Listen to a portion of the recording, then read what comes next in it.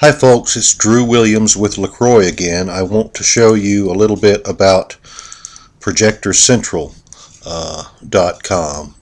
It is a fantastic website. The address is www.projectorcentral.com. It can tell you all kinds of things, any sort of thing you would want to know about projectors. If you have questions about bulbs, one of the things that I use it for quite often is for what they call a Calculator Pro.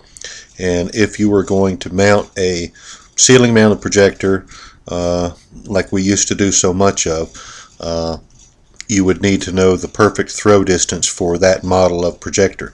So you just go down to Calculator Pro, you enter your brand and your model number. This time today I did an Optima W316, and then if you scroll down, then you need to check a few other things. It is going to be ceiling mounted. We do want a 4:3 aspect ratio, and you do this slider bar, and this adjusts everything. If I adjust this, you see everything changing, your throw distance. So usually when you go to it, the slider bar will be up higher, so you're going to slide it down to the size of your board. In our case today, it was a 78-inch diagonal. So there you have your perfect throw distance for the 78-inch board and this projector.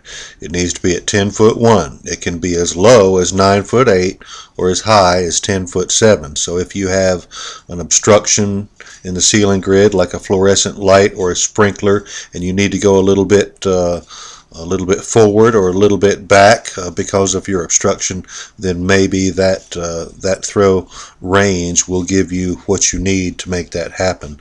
But folks, this is a great use for ProjectorCentral.com, and that's how you check on the perfect throw distance if you're going to do a ceiling mounted projector. There you have it. Thanks. Bye.